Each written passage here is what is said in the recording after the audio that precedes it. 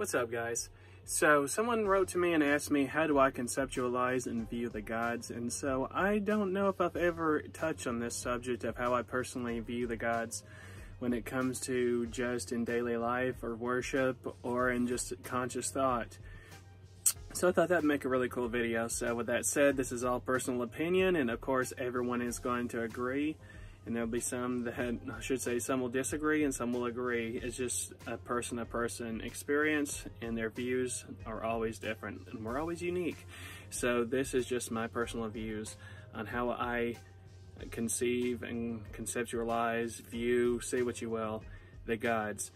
And with that said, I wrote notes, so I'm going to be looking down a lot, but I'm going to read it to make sure that I express how I truly feel, because I wrote it down. And how do I conceptualize the gods, and how do I view the gods? And this is basically it. Okay, so it says, so I wrote that I see the gods as individual, immortal, conscious energies, kind of in another dimension, as in you can't physically see them.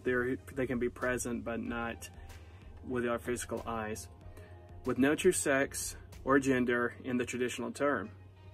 I say conscious to say that I believe that they can hear us, speak to us, and interact willingly with people and the universe.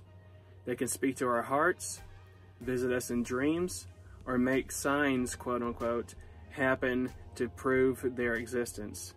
They can help people, or they can use signs to make a point. They are not unconscious elements or literal things like lightning and fire, but think of it more of the conscious spirit behind such elements.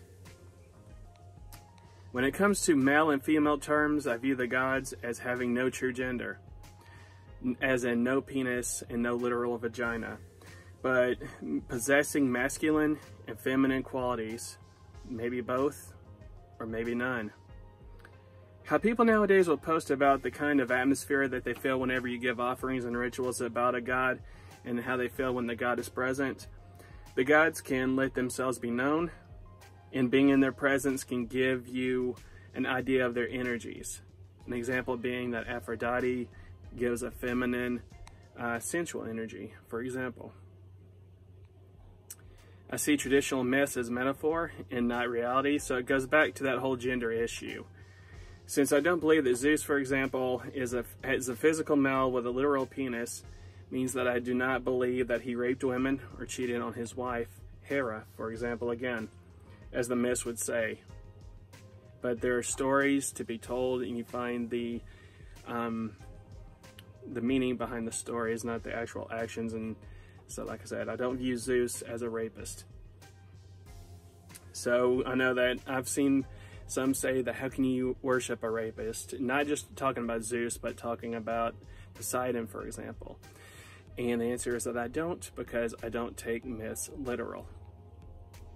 So that's plain and simple. Okay? And when it comes to the traditional forms we know of when it comes to the gods, as in their physical bodies, I believe that people in history have had experiences with what I call these energies, and have put a human form to the deities. We always create things we cannot fully understand in our image, which is, I mean, even up to this day, if we don't know it, we'll always put some kind of human emotion or form to things we do not understand.